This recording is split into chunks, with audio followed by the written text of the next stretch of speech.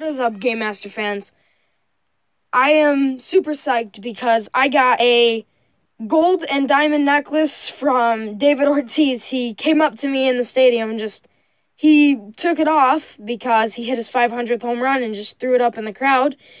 And somehow I caught it, and it's made out of real gold. And I can't believe it. I mean, it's his necklace. And I just wanted to update you because he signed it too, right on the bottom. He had it signed.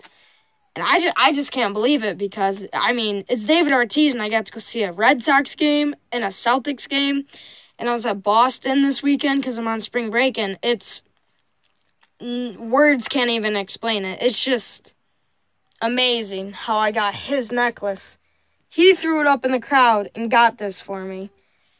And it's really heavy. Like, it's about a pound, probably. And I'm super psyched. I looked it up on the internet, and this thing right here goes for $600. I can't believe it, but it actually does. And I wanted to update you on that. Yeah, I went to Boston. Please like and subscribe and hit me up because of David Ortiz. Thanks, Game Master out.